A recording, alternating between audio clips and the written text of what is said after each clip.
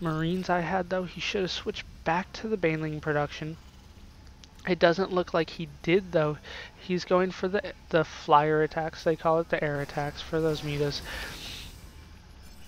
Missile turrets finally up at my expansion, and in come more mutas for another harass. This time it is going to be a huge harass, and of course that armory now is going down, so I can get that second upgrade here and bust out some Thors out of the siege, out of the factories, and down go the tech labs there, and down goes that SCV.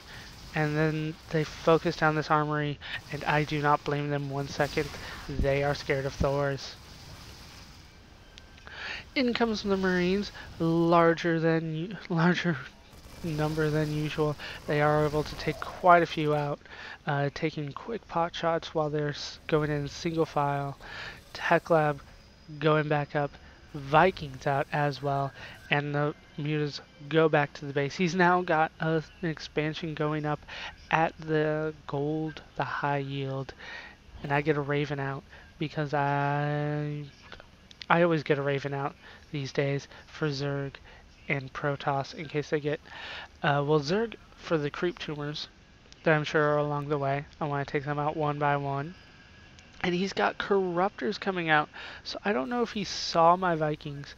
And here I am turtling up like a madman, getting massive amounts of missile turrets, but I can easily afford it because I've been supply locked so long that my minerals and gas have shot up like a rocket.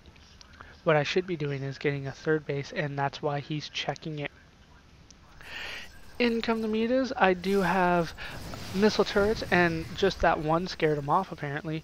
Bunching up now, and I don't believe missile turrets do splash damage, so it's not going to do any damage to him. And he did take the lead in the units loss count. We'll see how that changes over this time. My first two medevacs out and completely out of energy already because of all these guys here that had stemmed up earlier. Taking out the, I believe it was a Zergling at the Xel'Naga Tower. Raven out so I can snipe creep tumors along the way, and there it dies right away. Baneling's dying. There just simply weren't enough room to take out this entire army. And the Marines should be, I don't think the Marines were enough here to take out those mutas, but he moved them away anyways. I don't believe he saw that the medevacs were completely out of energy here. I'm trying to take out eggs. They are insanely tough to take out. Does it say how much they have? It doesn't. I did slow them down in case the eggs wanted to run away.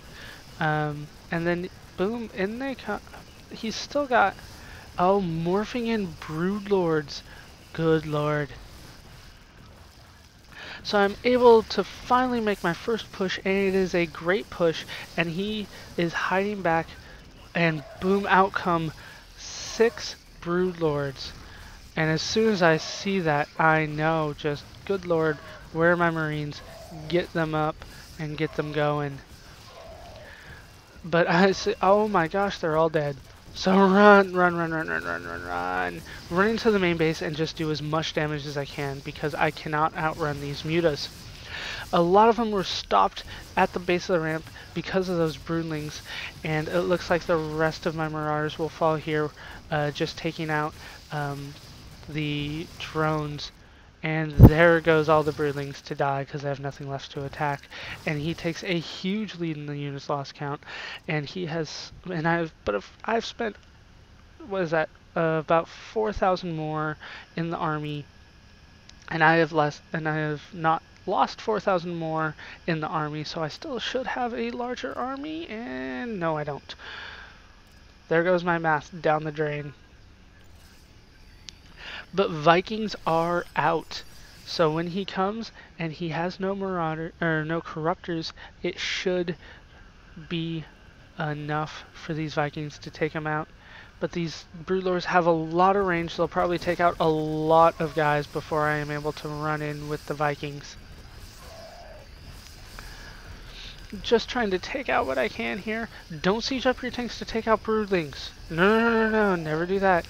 In come the Vikings. He's running his mules away, now just coming in, and of course the combination of the Vikings and the Marines should be too much for him, and it is. These Vikings are doing great damage here, and they're trying to take out Marauders that were microed very badly, and there goes the last of them. But of course I am now out of Marines, and we're almost even. Oh, looks like, no, I took the lead. I can't believe that. I took the lead in the units lost count. And I am still spending like a madman. But I am getting so many, so much in minerals that it's hard to keep up. But it looks like, oh my gosh, I've got so much minerals. But he's got way more gas than I do. And then these mules should be able to take out these Marines. Or sorry, these Vikings. Oh, good lord. This game is awesome. I don't remember it, but it is one of the best games that I have broadcast yet. Both of us are making a lot of mistakes here. Spine crawlers coming up.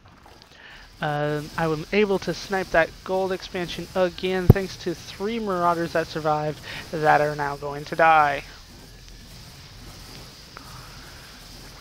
So, come on, you've got to die. Oh no! They don't finish off the job as I'm running away. I assume he thought reinforcements were on the way. They're not. They're just hanging out there. And Thors. Finally, I was able to rebuild that that armory. Where did I build it? I built it there. I sure hope he doesn't spot it there because he's been going around this side. But then once he saw this, he probably would. And this SCV is trapped. He can't get out. If I remember right, I did try to move him a couple times, but he could not move. Look at the units lost again. Oh my gosh, over 10,000 for both of us. And here I scan, gonna take out the creep tumors where I can. I don't want him advancing it any further, so I'm able to snipe 2. That should put it back all the way to about here. I can't keep the Xel'Naga Tower, but at this point, I don't think I need to anymore. So I do have a massive anti-air army here, and of course that's all he's got is an air army.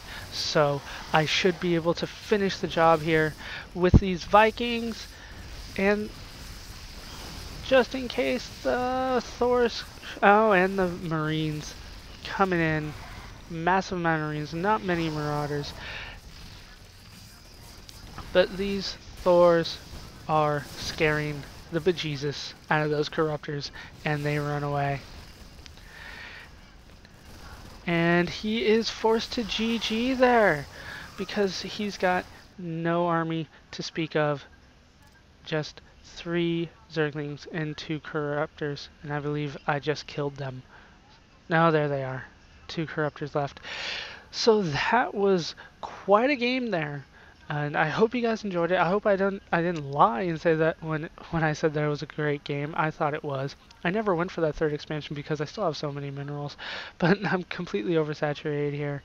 What is that? 22 on 4 patches that are left.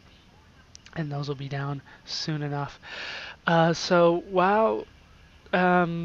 Really, his switch to mutas is what destroyed him. If he had stuck with the Banelings, I probably would have lost this game very early on.